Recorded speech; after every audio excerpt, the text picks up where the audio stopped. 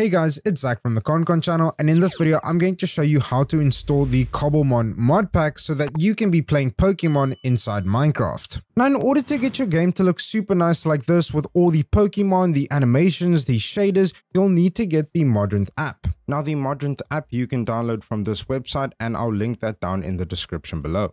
So you'll then see this big green button. You can go ahead and click on it to download it. And then also, if you go to more download options, you can actually download this for Mac and Linux as well. Once you've downloaded the app, you'll see that you're going to have your home page, and then in the top right, it's going to ask you to sign in. Now, I recommend you do this.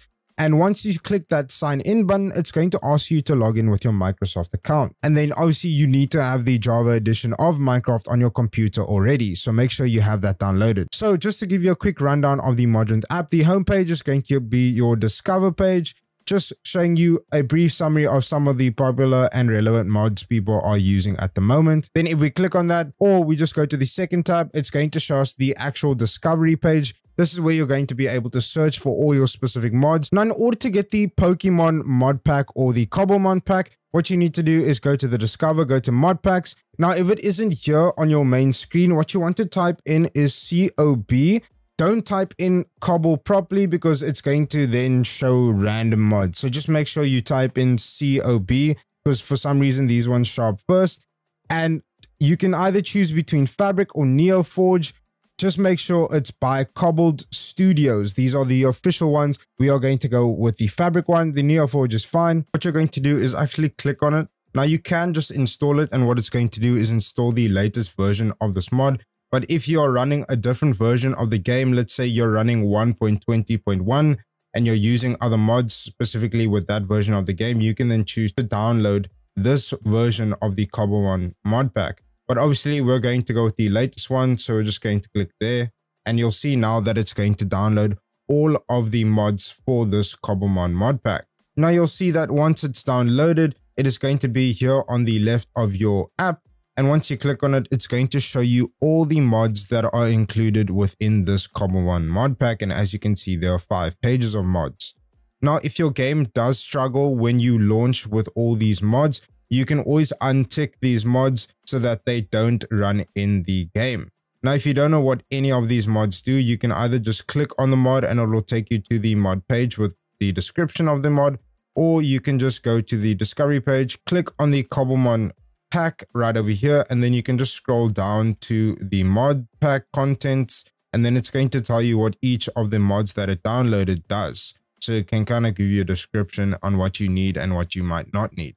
Now, there are just going to be 2 more mods that we need to update before launching the game, which are going to be Zyro's world map and Zyro's minimap, because for some reason they aren't the latest version when you download the Cobblemon mod pack. What we're going to do is type in Zyro. So as you can see, these are the 2 mod packs that were outdated. All we need to do is click on the first one. We're going to go versions. And as you can see, there is a latest version. For some reason, it did not automatically choose it, but we're just going to click there, install. Then what we're going to do is go back, click Zyro again, and then we're going to go to Zyro's minimap versions, and then we're going to then choose the latest version of his minimap. So now, once you have that downloaded, you can then literally just click play. It might take a little bit if you're doing this for the first time, because it's obviously trying to now compile your game to launch with all these mods. So just give it a second. Once the game launches, it's going to look like this. You can play single player or you can play multiplayer. You can go to your options and then resource packs here. You're going to need to add the shinies for Magikarp Jump. So just add that, and then you can also add better leaves.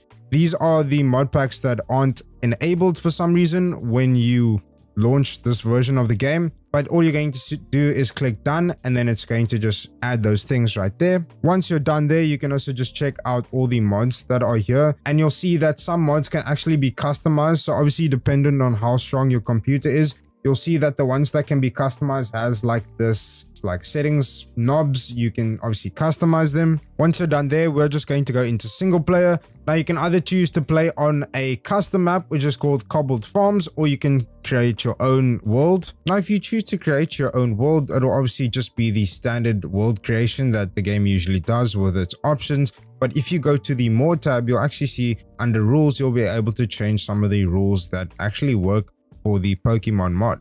But we're just going to use the Cobbled Farms pre-made world. Now, once again, like I said, if you're loading this for the first time, your game might struggle a bit when you start. Now, if you load into your game might not look like this because when you start, sometimes the shader isn't actually applied for some reason. But all you need to do is just go your escape, options, video settings, shader packs, and then you need to turn on complementary reimagined, and then you're going to say apply. In this mod, you'll be able to choose your very own starter Pokemon, and there's quite a lot to choose from. You'll then obviously be able to see the information about your Pokemon, its abilities and stats, as well as some other features such as evolutions. You also get different Pokeballs that you can use and craft, each with their own catch rates, making them pretty unique in this mod pack. You can also attempt to catch Pokemon. Obviously, depending on the ball you have, you can either capture them or they can break free. And obviously, the most important part is that you can battle any other Pokemon that you see roaming around, each with their own unique levels. This is what your game is pretty much going to look like. It's going to be such a fun experience if you love Pokemon. But yeah, guys, that is how you install the Cobblemon mod pack for Minecraft. It's been Zach from the Con channel. I hope you guys enjoyed the video and thanks for watching.